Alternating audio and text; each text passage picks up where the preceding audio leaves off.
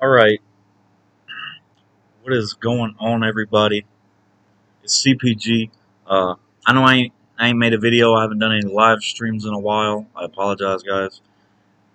I mean, you guys know it's slow on anything sports right now because of coronavirus, so it's hard to put up any content when there is nothing to discuss. But I will say this. Let me pull up my chat while I'm talking. So, if you pay attention to NFL news at all, and I know all of you watch this channel do, or the majority of you. The thing is, everybody's heard about the Washington situation. I'm not talking about the name change. I'm talking about this report of Dan Synder and Jay Gruden pimping out the cheerleaders, having drug and sex parties, and apparently they're abusing drugs and alcohol, which I have no reason to not believe that. But the one part of the story, and I will show you guys the evidence here in this video, the one part of this story that I do have a problem with, that just does not make sense to me, is, and I'll show you right here in a second. Here we go. If you can read this with me. Redskins running back Kapri Bibbs were sleeping with the same girl. That's Jay Gruden and Kapri Bibbs were sleeping with the same girl. When Jay Gruden found out, he got petty and benched Bibbs.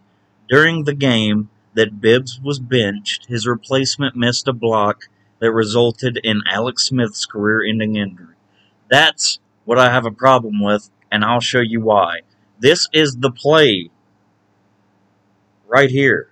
This is the play that Alex Smith got injured on. And we'll see if I can make it full screen for you guys. Now I want you to watch. The running back, you can see him right here. I want you to watch what he does. Unfortunately, I've got what looks like very bad news. Look at him. He's running a route. He's a receiver. Watch that back, guys. Alex Smith suffers a Watch this back. Look at him. It's a block and release route. He is a receiver on this play. He did not miss a block. Look, he's running a route. Alex Smith suffers a pretty gruesome leg injury. That right there would be my main issue with the story.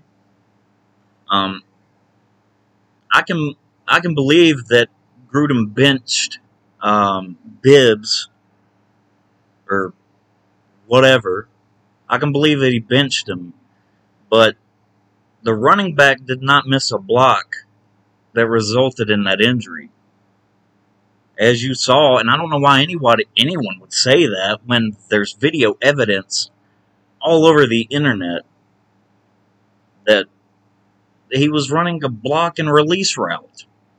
You guys have seen that on Madden, dude. They'll act like they're gonna block, or if like a blitzer comes, they'll pick them up. But if not, if they're free, they will start to run their route, which is what the running back did on that play. So I don't know where that came from, and maybe people they thought that it's been a while since Smith got hurt, that people wouldn't remember that. Because as soon as I read that, I said, let me go watch the tape and see if that actually happened. And then I saw this, and I said, you know what? That's not right. Because I just showed you guys like 4 or 5 times. The man he ran a route. He was a receiver on the play, so there's no way he could have gave up a block. And even when he was doing it was a block and release, he maybe half a second pretended like he was going to block, and then he took off. The blitz, if you want to blame anybody, you should blame the offensive line, because if I need to show you the clip again, I will.